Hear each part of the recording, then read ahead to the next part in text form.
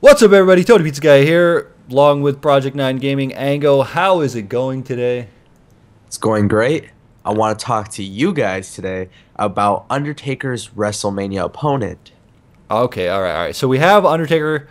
Now, it's not even for sure that Undertaker is going to come back for WrestleMania because it's not a thing that always happens because Undertaker chooses when he wants to come back. But most recently, it's been like the big marquee match for WrestleMania. We all know that Undertaker is going to come back. He's going to have a match this year. What are your thoughts? Who do you got for WrestleMania? So there's two guys I would love to see the Undertaker verse, and even though some of the more logical choices would be John Cena, I'm really into possibly having that match with Brock Lesnar.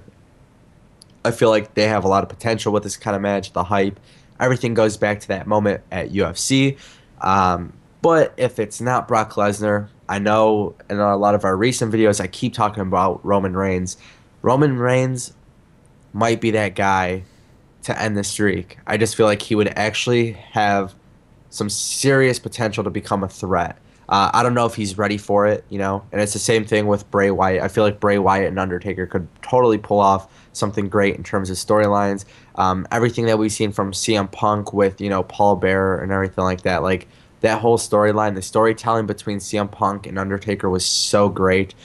So I definitely feel like Bray Wyatt's a logical choice in terms of storytelling. Maybe he's not up to that par just yet, but there's a lot of potential. There's a lot of guys out there who can possibly have this main event WrestleMania match with The Undertaker. Because I feel like definitely with Undertaker, if he does perform at WrestleMania 30, I feel like it has to be the main event match. It has to be the last match. WrestleMania 30 is a big deal.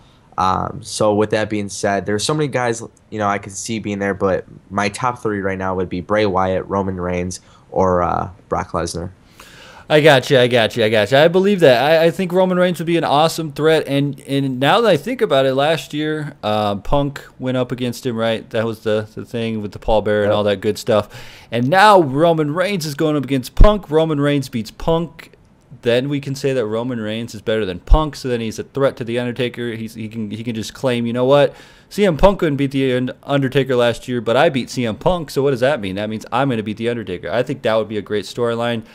But I do think that the two most credible threats against the streak, which honestly, if I'm going to say this, I don't think that the streak should end. I think it's good enough to just keep it going and going and going and going so Undertaker can come back for one match every year and still have something worth value for the Undertaker. But two threats that I think would be Brock Lesnar, because we talked about the UFC thing where he said, hey, are we going to do the match? And it was supposed to happen for a couple years, but it never did.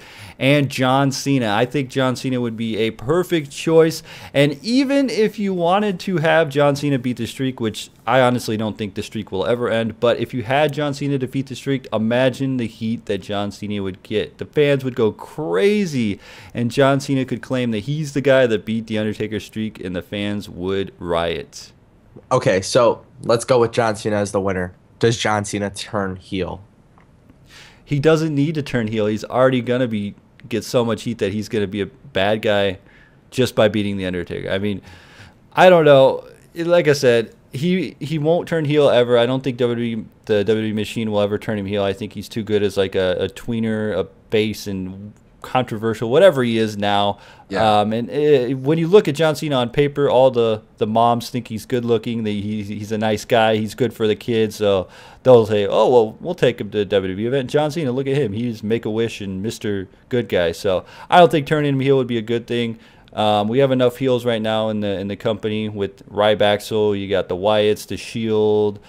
There's Batista coming back. He could be a heel. We have Brock that's a heel. So there's so much going on right now. But it's interesting because there's a lot of guys that could be up there. Even you didn't mention this, but I think even Daniel Bryan would be a real threat to The Undertaker if he would go up at WrestleMania as well. And I love that. I love just throwing out names and just kind of getting that idea. And you mentioned Daniel Bryan, but in terms of storytelling, I can't see something too big coming out of it. Maybe someone will throw out an idea or a story. I just can't think of any off the top of my head. With John Cena, he has beaten everybody. He has done everything except for ended the streak. There is good storytelling right there. John Cena loses, I'm cool with it. If John Cena wins, I'm cool with it. I just want to see whoever wins getting some benefits, I guess, you know? And that's why I'm really into the idea of having guys like Bray Wyatt or Roman Reigns going against The Undertaker, opposed to Brock Lesnar, who is, you know, even though I think the match will be good and everything like that, you know, I don't think Brock Lesnar has anything to gain from it. I don't think John Cena has anything to gain from it. I don't think even Daniel Bryan has anything to gain from it. I feel like there's so many guys out there who deserve, you know, that WrestleMania match. If Wade Barrett was not Bad News Barrett right now and he was still this hardcore street brawler, you know, something different, I feel like Wade Barrett's one of those guys who can definitely be a good threat to The Undertaker. However, you know, recent bookings and stuff like that, he's just not credible in my opinion.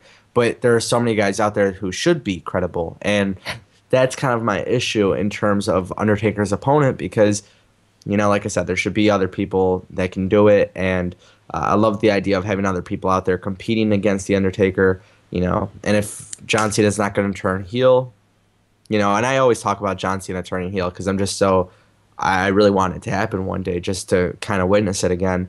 But John Cena's going to be so hated that it's like, you know, he's not gonna have anything else to do except for become a heel and just pretty much, you know, whether it's cheating to win or something like that, he just has to do something that furthers his character a little bit longer.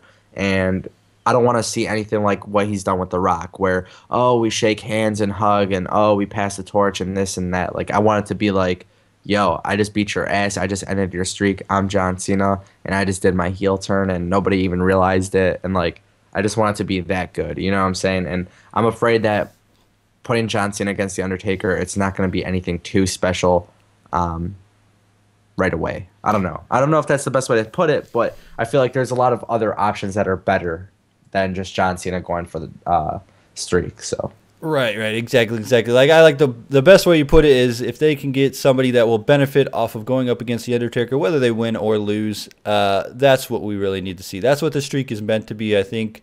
After the stuff with CM Punk and Undertaker, it looked awesome.